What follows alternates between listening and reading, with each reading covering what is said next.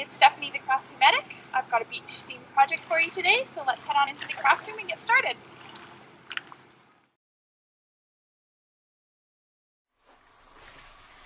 So today I'm going to be showing you how I made the background for this card, so this watercolor background.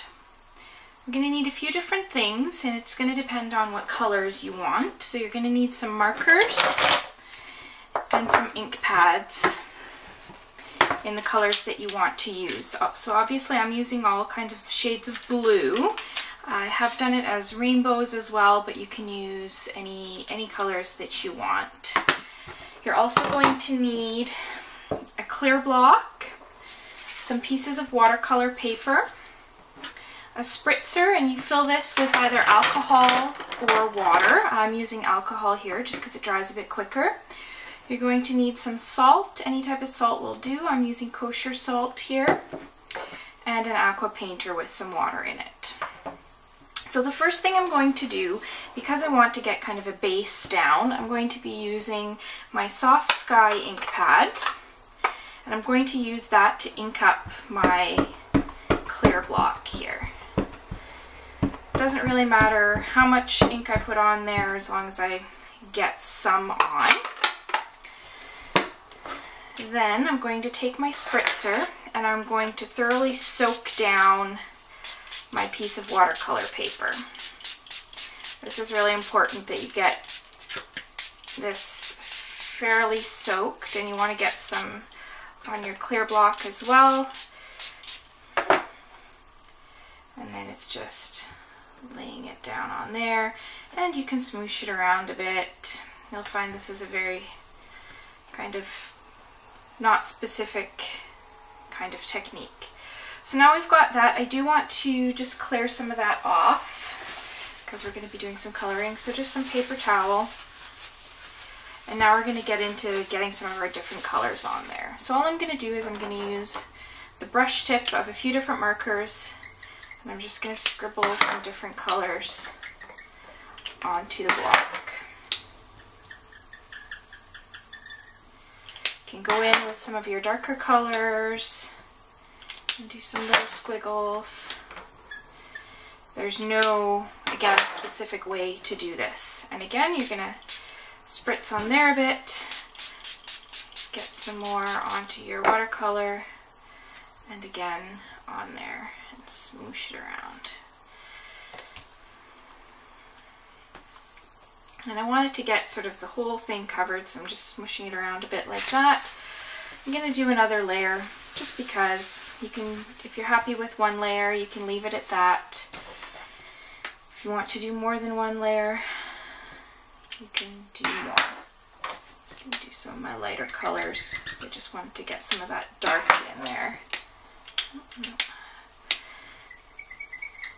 Again, you want to be using your brush tip for this.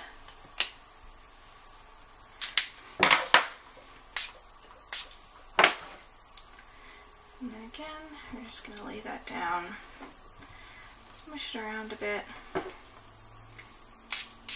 You get more of the polka dots when you don't put water onto your, or alcohol onto your watercolor paper, and the watercolor paper is drier, but that's okay. I'm fairly happy with that. So I'm going to leave this here to dry.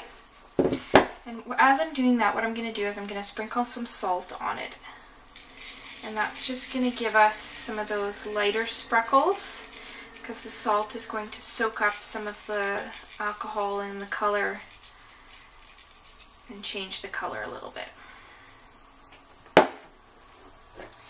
So now I'm going to leave this here to dry for a little bit, and we'll come back in a few minutes and take a quick look at how we're going to finish this off.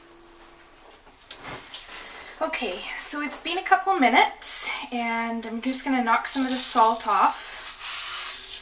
And you can see how there's these light specks left behind wherever there was some salt on here.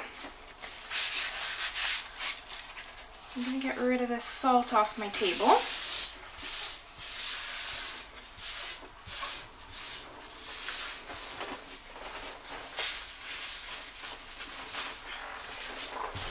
Okay, so now we're going to get in and do some of the sort of splotches on there. So I'm going to take my Lost Lagoon ink pad, I'm going to squish it a few times because that's going to give me some ink to work with in the lid there. You can see I've used this one a lot.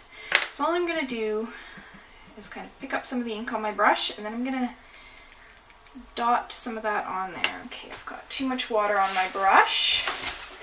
So I'm just going to squeeze some of it off onto the paper towel, pick up some more ink,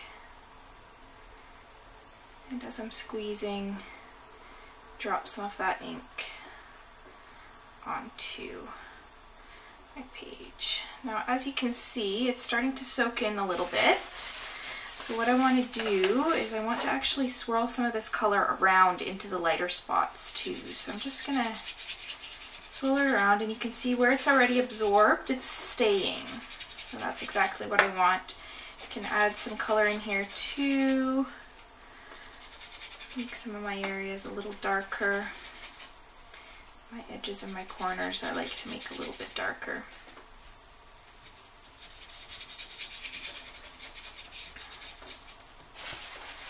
And there we go. Now the one last thing that I like to do is I do like to dry it off a little bit. So I'm just going to blot it with some paper towel. That's going to dry it a bit, because I want to leave some water spots on here as well. So all I'm going to do is I'm going to take my nice clean aqua painter and I'm going to drop some water on there.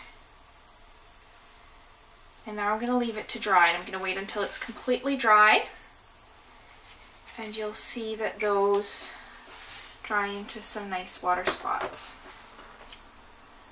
So that's it. Now you can attach it to your card base however you want. I like to, because it curls up a little bit usually, I like to use fast fuse.